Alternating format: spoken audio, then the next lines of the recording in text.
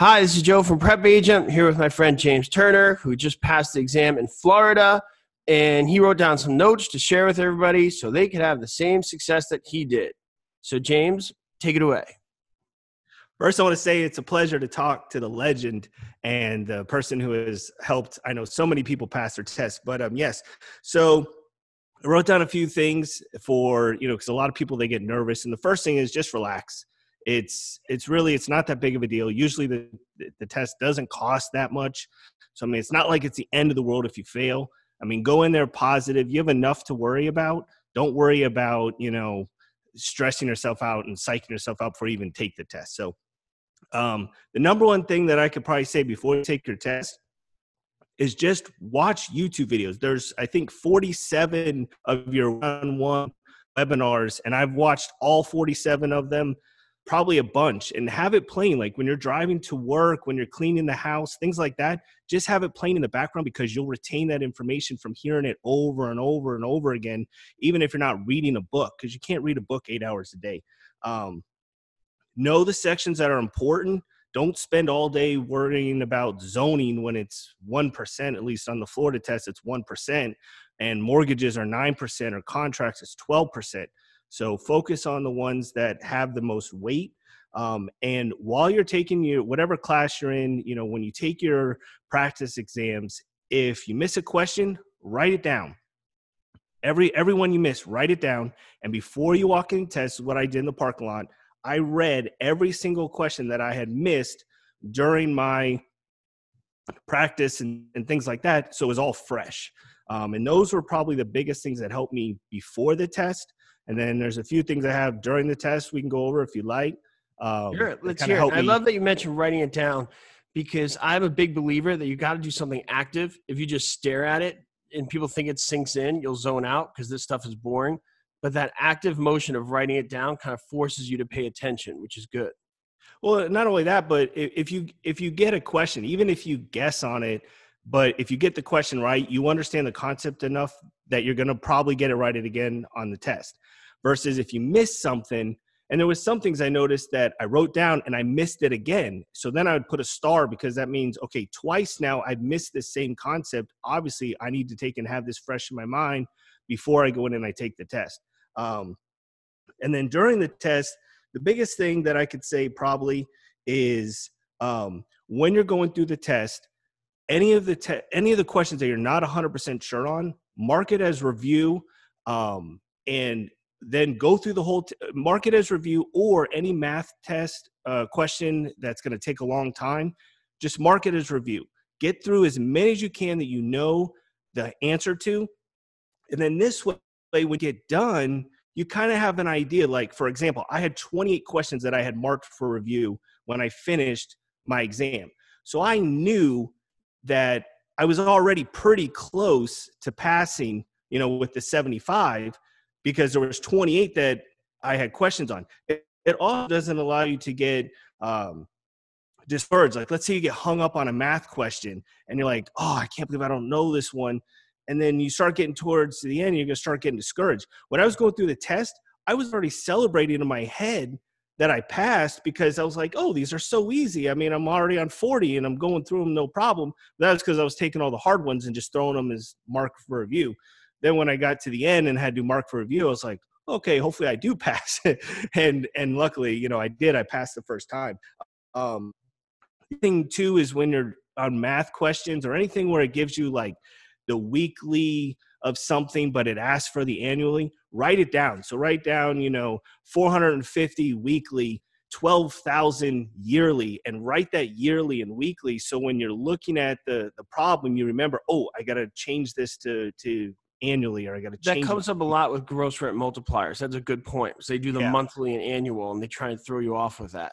Yeah. So at Pearson VUE, which is where I took it, they actually had like little dry erase things, so you could just write, and I would write, weekly, acres, and next to the number. So this way I would know. And a lot of times too, especially like on the mills rate questions, a lot of the math questions will have one of the answers actually as an answer. So they might have the city and county as one answer, and then the school as another answer. but they want the total, and that total is actually a third answer. And you can almost use that to kind of check your math. Like, yep, that's the county. Yep, that's the school.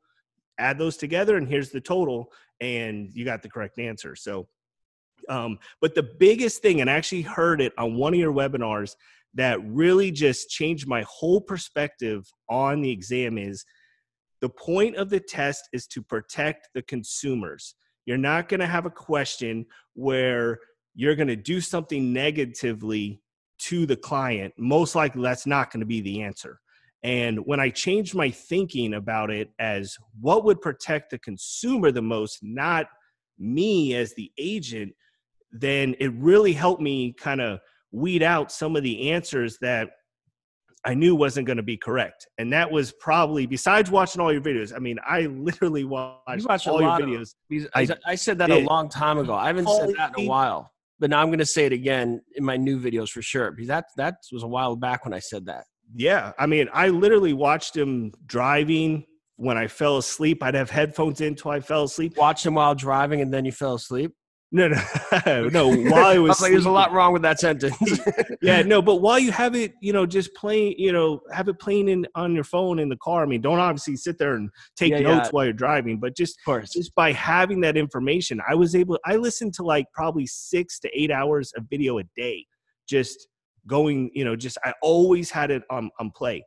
But when you change it, I mean, there's not going to be an answer that's like, the buyer decided not to purchase a property. What should you do? Take half the commission and give the earnest money back. Like, that's not going to be an answer. If you were the buyer, would you want that to happen to you? No. And the whole point is and you even said it, they're not going to teach you like how to sue your buyer. Like, it's not going to teach you things like that, because it's about protecting the consumer. And once I flipped my mindset and started looking at questions like that, things actually became a whole lot easier. That's probably like my biggest 2 tips: watch videos and protect the consumer. It's funny when people think like that, they see more how the test is relevant. And of course, there's things that are irrelevant what you actually do. But you know how people always complain like, oh, it's not relevant what you're actually going to do. Yeah. But when you change your mindset like that, you start to see like, oh, okay, now I see why they're asking me about this. Now I see why they're drilling about this, because they're not drilling me about the everyday. They're trying to make me ready for that circumstance when the consumer is in jeopardy, whenever that comes up. And I actually think there is a lot that is relevant, but I think the difference is if that person owns real estate already or not. Because like for me, I have rental properties. So there was a lot of things about rental properties that were intriguing to me that I wanted to learn from my own personal, knowledge of knowing, versus someone who maybe rents an apartment, never bought a house and doesn't have any rental properties. There may be a lot of things that are just like, oh, this isn't relevant. I'm never going to need this. But if you have real estate, there will be a lot of things that you're going to come across that, hopefully you want to know just for your own personal knowledge, not just for being an agent.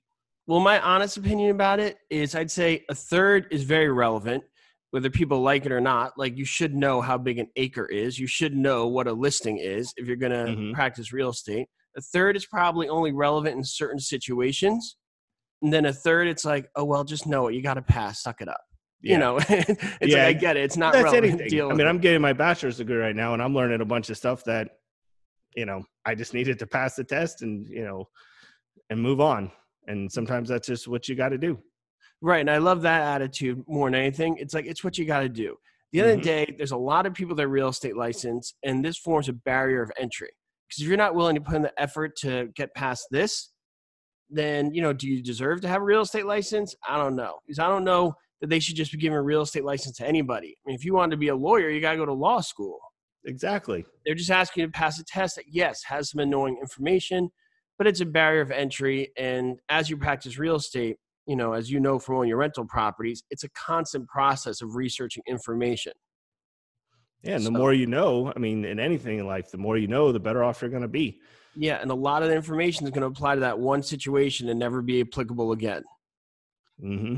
But that one time that it saves you, then you're going to, just like all the acronyms and stuff for the OOE rule and things like that, like you're going to, it might sound silly, but when you use it, it's not that silly. And the situational ones, so I said the ones that everybody should know is like acre, what a listing is, gross rent multiplier. Like you've probably come across gross rent multipliers dealing with rental properties. The stuff that's a little more situational, be stuff like lease pendants, like a lawsuit pending. Like most people don't deal with it, but when you do deal with it, you'll be happy you know what it is when that word comes across your desk. Mm-hmm. And things like a 1031 exchange, not everybody deals with it, but it can come across your plate. So, and then of course there's stuff like freehold estate, which you'll probably never come across. You know, it's just definitions or principle of substitution, you know, but you know, that's what it is.